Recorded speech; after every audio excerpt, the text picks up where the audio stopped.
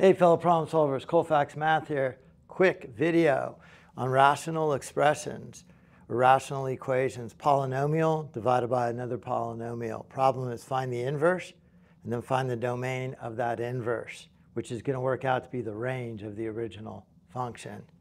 So f of x and y are the same. The way I find the inverse is I swap my x's and y's to give me x equals 6y minus 1 over 4y plus 2.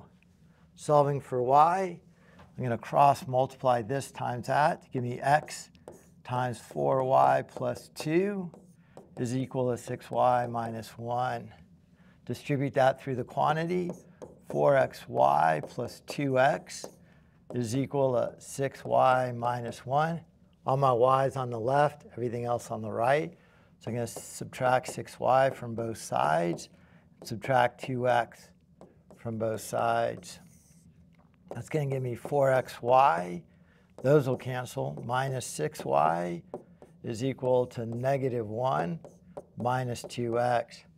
Factor out the common term of y, leaving me with 4x in that first term minus 6 equal to negative 1 minus 2x.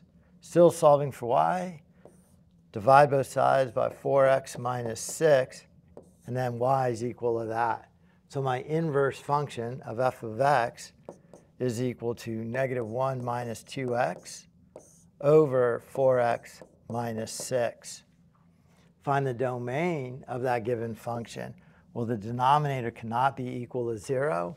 So 4x minus 6 cannot equal 0. Add 6 to both sides. Divide both sides by 4, and I can see x cannot equal 6 over 4, which reduces to 3/2.